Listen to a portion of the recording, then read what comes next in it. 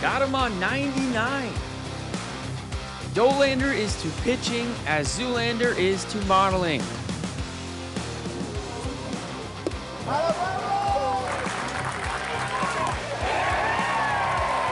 I'd like to be sitting 98 to 100. That's kind of what my goal in mind is. I mean, It's wicked. What's the goal for 2023? obviously win a national championship.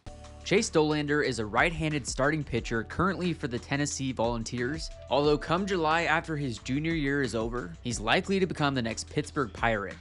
We'll get into the details of why that is, but with Dollander jumping on everyone's radar after his performance this past year with Tennessee, how did he get to this point? Tyler Chase Dollander was born in Evans, Georgia, which is the same city in which he attended Greenbrier High School. In his senior year of high school, he was clocked throwing 93 miles an hour, but his fastball typically sat around 90. He had some solid velocity for a high school pitcher, and even though he had a .79 ERA his junior year, he would head into his senior season being ranked 500th overall as a high school prospect and the 227th ranked right-handed pitching prospect in the country. A majority of the 2020 season for high schoolers was canceled due to COVID, and Chase would go undrafted in the 2020 MLB Draft. After all, this was a shortened draft due to COVID. This one was only 5 rounds compared to the typical 40 rounds.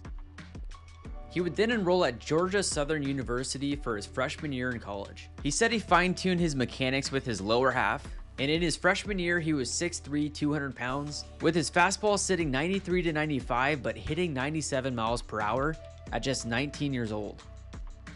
And his first career college start would come against none other than the University of Tennessee. He would exit the game with the lead after going 5 2/3 innings with 8 strikeouts and just 1 walk. And although they didn't win the game, Chase caught the eye of the head coach for the Volunteers, and he also got a glimpse of what it would be like to play baseball in the SEC. In his 1 year with Georgia Southern, he pitched 49 innings with a 4.04 ERA, 64 strikeouts, and 28 walks. He definitely struggled a bit with the walks, but as he admitted, he wasn't challenging hitters as much as he should have with that fastball, which led to the uptick in walks. He did have a very good strikeout rate at 11.8 strikeouts per 9 innings. So heading into 2022, Chase hit the transfer portal and the rest is history. In 2022, his sophomore year in college, he would end up pitching in 79 innings with an SEC best 2.39 ERA, 108 strikeouts to 13 walks, a nation-leading .797 whip, a 12.3 strikeouts per 9, and an 8.31 strikeout to walk ratio. Got him on 99. Dollander is to pitching as Zoolander is to modeling. It seems that whatever control issues he had at Georgia Southern were wiped away in Tennessee, or more so, he just started challenging batters more than he had in the past. What is Frank Anderson unlocked in you? He just kind of keeps it really simple, to be honest with you. He has his pitching plan, and I know there's a lot of pitching plans out there that it could be 14, 15 pages long, but his is 2. Nice. Basically what it is just throw strikes, and we'll kind of go from there. And if you don't, you probably won't pitch here. That's kind of what he says. And that's a really fair point because in order to be successful, you got to throw strikes. But yeah, he just keeps everything really simple. His pitching, his pitch calling, there it is. His pitch calling is very simple and very easy to follow for us, but it still kind of throws hitters off because, I mean, he will throw in things that you don't expect. But we have complete trust in him, and he has complete trust in us, and it just kind of works. Frank Anderson must be doing something right because in 2022, Tennessee's pitching staff had the lowest ERA in all of college baseball at a 2.51 ERA. And they've had a great staff throughout the past few years, including flamethrower Ben Joyce, who was drafted by the Los Angeles Angels in the 3rd round of the 2022 MLB Draft. He threw the fastest pitch in college baseball history at 105.5 miles per hour. And my next player profile video will be about him, so make sure to subscribe to the channel so you don't miss that. But now back to Dollander. With his performance in 2022, he was a first-team All-American and became just the 2nd player in program history to be named the SEC Pitcher of the Year. His current arsenal is a 4-seam fastball, a slider, a curveball, and a changeup. So far in his career, he's relied heavily on his fastball and slider, and he says his goal with the fastball is to sit 98 to 100, but he's mentioned that he'd like to fine-tune his curveball and changeup to give him a true 4-pitch mix. What does this winter look like for Chase Dollander? Yeah, so I mean, I just kind of have this idea in my mind that I just want to put on some weight and just kind of see where that takes me.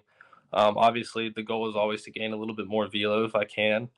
I'd like to be sitting 98 to 100. That's kind of what my goal in mind is. I mean, It's wicked. I know a lot of people probably can't say the same thing, but everybody has different goals and for their own bodies and stuff like that. But I feel like I can do that, and and to be honest with you, I will, in my opinion, just because I know how hard I can work, and I know what it can take and what it will take to be able to do that. But other than that, kind of going off the pitches, I really want to use my curveball and my changeup a lot more this season. Just kind of use those so I have a legitimate 4-pitch mix rather than just use my fastball slider most of the time. And so that's just kind of where we are right now, just working on sharpening up the curveball and using changeup more. His combination of high velocity, the fastball and slider combo, and a bit of his motion has gotten him comparisons to Jacob deGrom, but he doesn't let that get to his head.